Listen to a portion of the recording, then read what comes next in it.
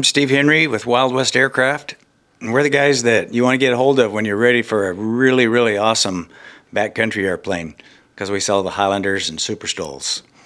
And we sell the kits, so you get the joy of building your own airplane too, which is like one of the most rewarding things that you'll ever do.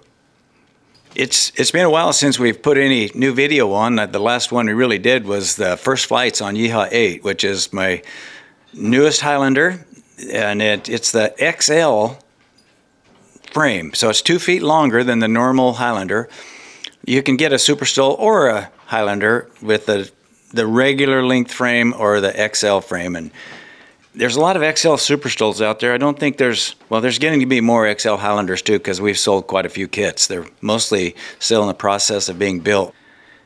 I've been flying the new XL Highlander now for a little over 60 hours, and I am really liking it. It handles so good. It works so well. It's nice having that extra leverage back there on the tail. It's better for landing. It's a little easier taxiing. I don't need to use the brakes as much for directional control, because we use a free cast ring tail wheel, so your directional control is it's your rudder and your brakes. And that tail being back there 2 feet farther makes more of that happen with just the rudder, and I can stay off the brakes a little more, save them for those landings, because I do really, really use my brakes hard when I'm landing. And speaking of the brakes, this airplane has got some new Marc-Ingegno brakes and wheels, and they're working great. They're out of Italy, and we actually have them for sale. I haven't really told many people that. I wanted to really try them out good before I had any interest in being a dealer for them. A lot of the components that we use on our airplane, we're also dealers for too, and I'm really picky about that. I don't want to sell anything that I don't really believe in, and normally for me to believe in it, I have to have used it and tried it. Some of those things are Oratex batteries, the Tundra light tail wheel, Oratex covering, GRT avionics, the Aero LEDs, Sky Cowboy. My helmet's a Sky Cowboy, and man, it's the most comfortable thing. It's along with a Bose headset. I never had a Bose headset before. I've had a lot of other kinds, but those are nice. Sensenich props, they've helped me out in the last year, and they got a brand new prop on its way here. The Skytrax gearboxes that we use on these Yamaha engines. Flying eyes, my glasses. I love these things for flying. They're by far the most comfortable glasses I've ever had. They're the most comfortable glasses I've ever had, period, but especially under a headset. So anyway, a lot of those you can get from us, and even the ones you can't, they're good products to use. There's a link in the description to go to get a code to get your flying eyes. Gives you a discount. You'll love them. Our first competition coming up this year is the middle of March in Louisiana, Swamp Stole. And then there's a little bit of a break there, and Sun and Fun is right after that, so we'll make that all in one trip. At the end of May, we have Wayne America Fly-In in Wayne, Nebraska, and it's going to be really fun because it's the first time we've had the National Stole Series and Stole Drag together at the same event. So we're going to do, the plan is to do the traditional stole during the day and run stole drag at night under the lights. So that'll be a new thing for all of us. I think it sounds like a blast. You know, Sarah and I used to race cars and things under the lights all the time. It was just fun racing at night. It's kind of a different feel, different vibe, and it's really cool. So I'm looking really forward to trying that out. And my new Highlander, it's going to be really, really nice for stole drag. It's nice for everything, but it's going to be particularly nice for stole drag, I think, as far as the competitions. And I don't know anything I'd want better about it for just flying too, just flying around, going to the backcountry stuff.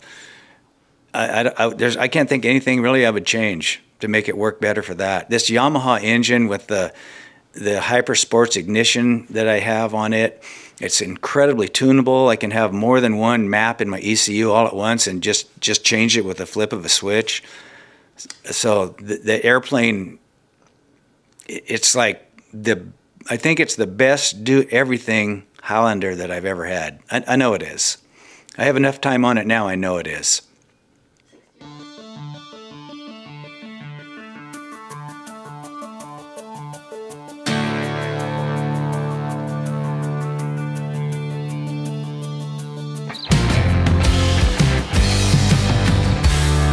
It's always fun when I get to go fly my Highlander.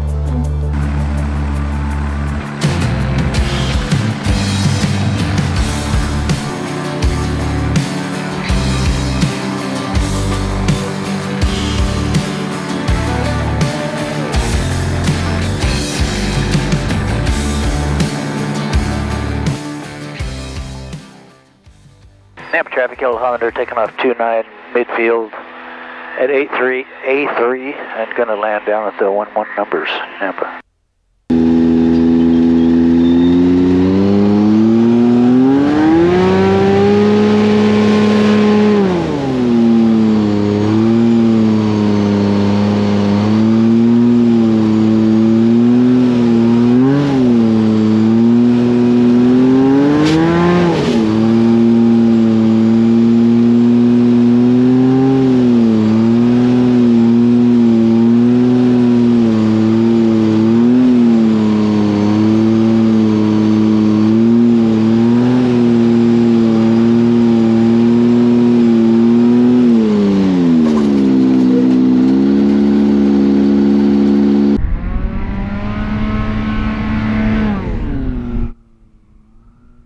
To do the short landings, you gotta practice the slow flight.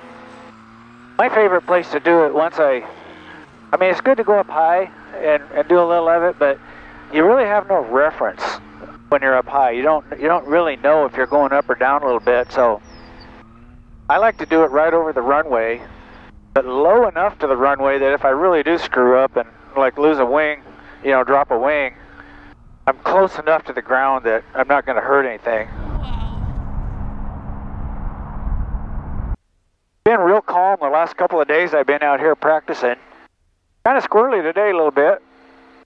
Makes me definitely, I'm really working things a lot more to the wings level. I can get more practice in doing this little thing here, not going around the pattern. It doesn't take nearly as much time, and when I have my cheap little tires on, I'm not worrying about wearing them out. Actually works pretty good to get some practice and stay right here at the airport where it's convenient if I only have just a little while to practice. Nampa traffic, yellow Highlander taking off 29 at A3, landing, turn off at A2, Nampa.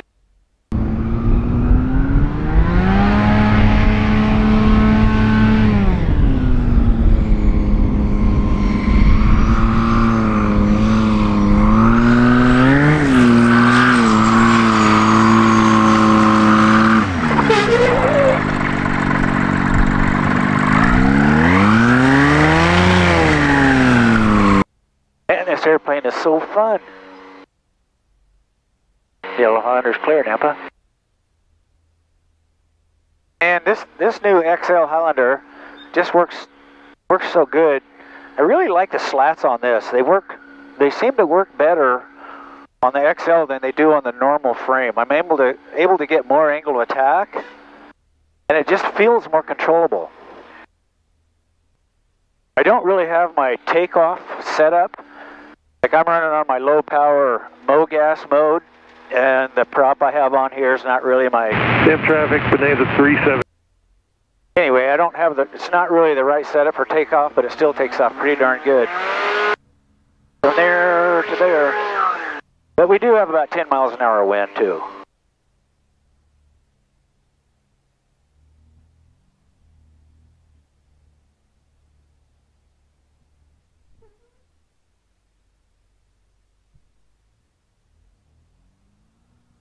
Pretty short.